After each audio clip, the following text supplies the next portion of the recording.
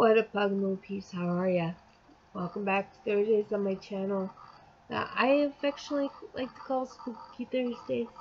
Now, before I begin, if you want more Spooky Thursday stories, if you want to hear more of my rambling and attempt in storytelling, hit that subscribe button below. Become part of this grumpy Pugmo crew. We're fun, why not? Excuse me. Oh! Excuse me, holy moly. Now, having said that, if you have any stories that you would like to share, feel free to hit me up in the contacts or like on Facebook or Twitter or Instagram, stuff like that. And I'll do my best. Shall we begin one of the stories? We shall. This is called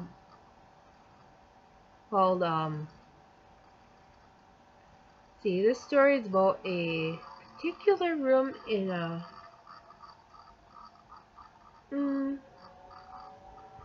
distinguished hotel in downtown Marquette called the Landmark Inn. This particular room is called the Lilac Room. Let's see here. A little backstory. Landmark Inn is one of the most distinguished hotels in downtown Marquette, known for its grandeur, exterior, and lavish decor. Previously known as the Northland Inn, the hotel was once a popular social hub. Preceding its debut in January of 1930, and atop its conspicuous opulence and lakes peer views, the landmark is proclaimed to be haunted. Cloaked in the corner of the 6th floor lies the Lilac Room, a room that sends guests into cold sweats rather than a peaceful rest. Story goes that one day the Lilac Lady's lovers set sail on the shores of Lake Superior, never to be seen again. After he was declared disappeared,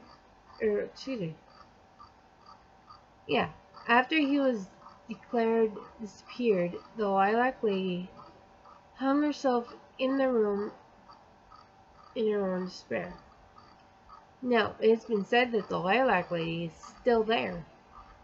Wanders around the recurrent room, waiting for a sailor swear to return from the sea. Hotel employees have heard abundance of accounts and sightings from the ghost. From guests and switchboard operators alike.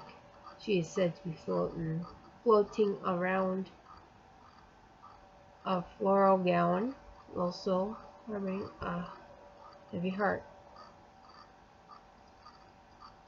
Interesting, now, isn't it? Let's see.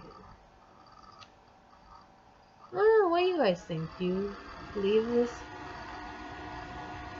The story of the haunted room in this beautiful hotel?